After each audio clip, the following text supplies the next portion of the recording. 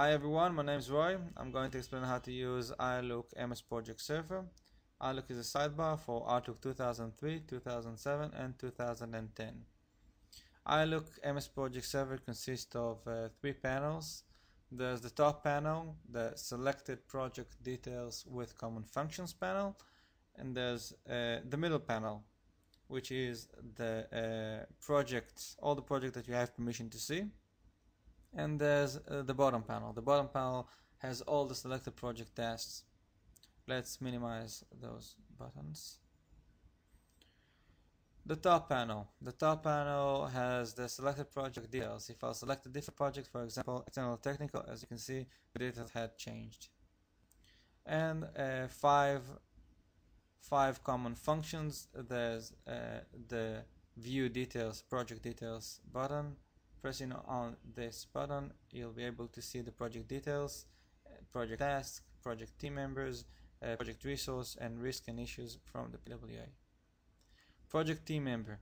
Pressing on this button, you'll be able to see the team members for this selected project. You'll be able to add by simply selecting a team member from the enterprise team members and edit. And then you can also remove it. Add new task button.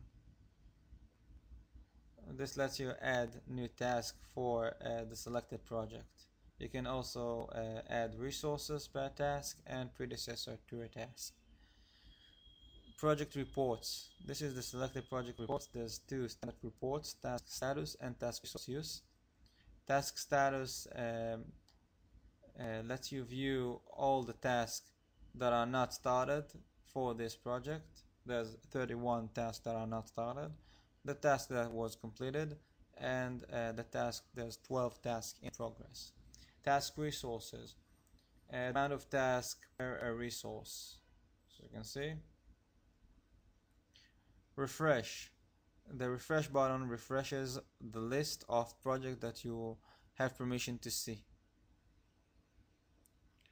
The submenu lets you add new project, add new resources, and add new projects from a template. Collaboration.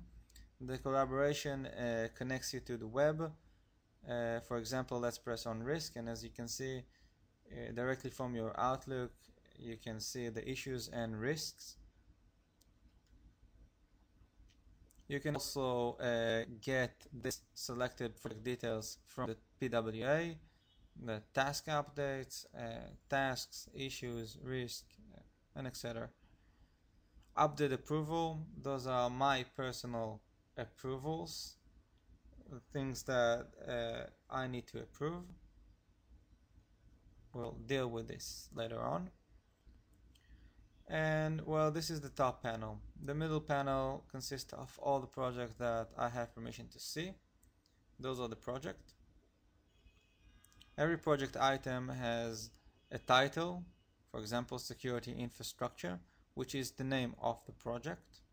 And there's a bar.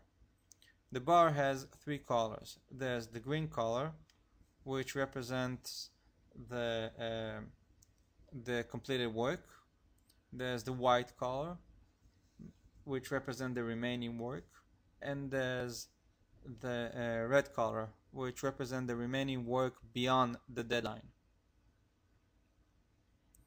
There's also a background representation for a project.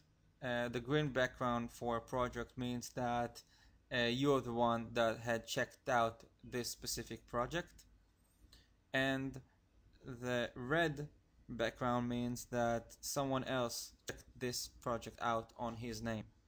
So if you'll right click a red project, you'll be able to see the person that had checked out this project, and you can also connect to this person by email or view his personal details, or connect to him by Skype, or make an appointment. If you right click on a green background, you won't be able to see the code because you're the one that checked out this project. But you'll be able to see and execute a publish for this project. You'll be able to check it in or check it out, or just see the project details. You can del a project and you can rename a project. If you have about 1,000 projects and you want to search for one project by name, all you have to do is just press on the magnifying glass, and there you go. You can search for a project by name. And this is for the middle panel. The bottom panel has all the selected project tasks.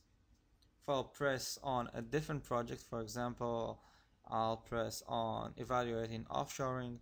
As you can see, the task had changed.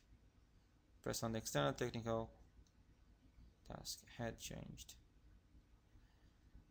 Let's select the security infrastructure and let's just look at the tasks.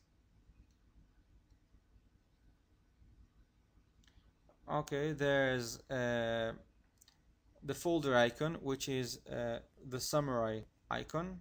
Those are the tasks that you cannot change with iLook. There's the item icon. The item icon represents a task that you can change, which is not a summary task.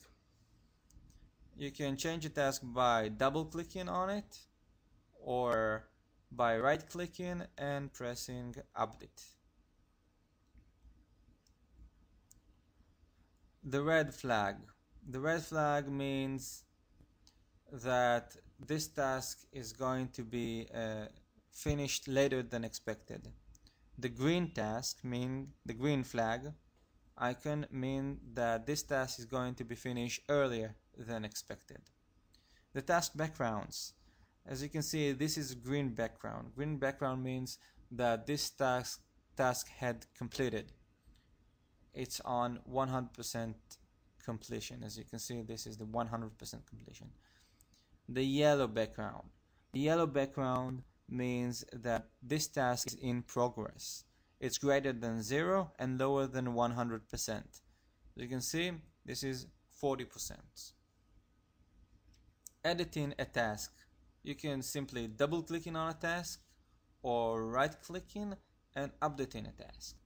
You can add a resource to a task. For example, let's add IT sponsor with the amount of 4 hours to work, and as you can see, IT sponsor was added to this specific task.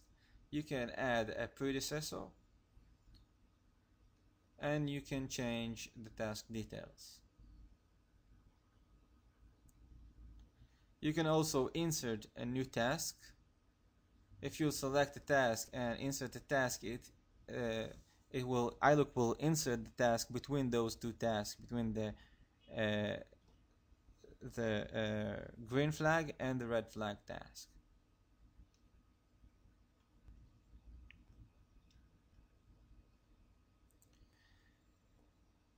Those are the task functions. If you want to search for a task between all those tasks, simply press on the magnifying glass again and you'll be able to select task by a resource, for example Roy task, and as you can see I have 2 tasks that is going to be finished earlier than expected, and in general I have 3 tasks. I can also search for a task within a resource with a name, the name of the task, for example IDEN,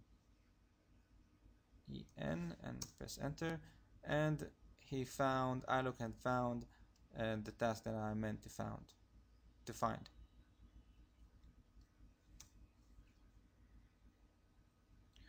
Okay, well, this is it. This is the MS Project Server iLook. I hope you'll enjoy and have fun.